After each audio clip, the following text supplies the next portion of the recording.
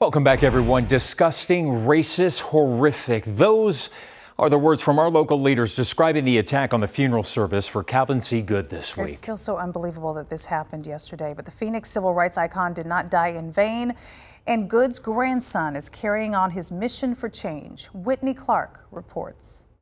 As the longest-serving city council member in Phoenix history, Calvin C. Goode has a lengthy list of accolades, but to Joshua Goode, he's a grandfather. He was hilarious.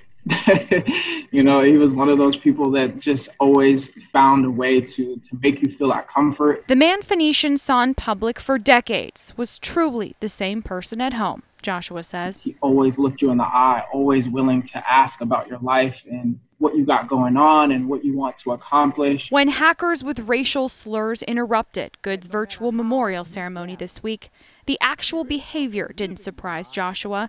It's something he's witnessed and experienced. But the timing was surprising and a reminder of the crucial work that still needs to be done so no one is ostracized because of the color of their skin. His life's work and legacy, even in the grave, is threatening to some people. And it spoke volumes about his influence and the things that he was able to accomplish in the community, that somebody felt that much hatred toward him because he was changing things. As the community honors Mr. Goode's big life, stories about the small ways he helped, eye-opening for Joshua, like when his grandpa paid for lunch for a group of high schoolers just because. It wasn't just us that, you know, he shared his love for. It was the community and everybody that he was around. Both of Joshua's grandparents, passionate education advocates who fought for equity and quality resources for children of color in particular.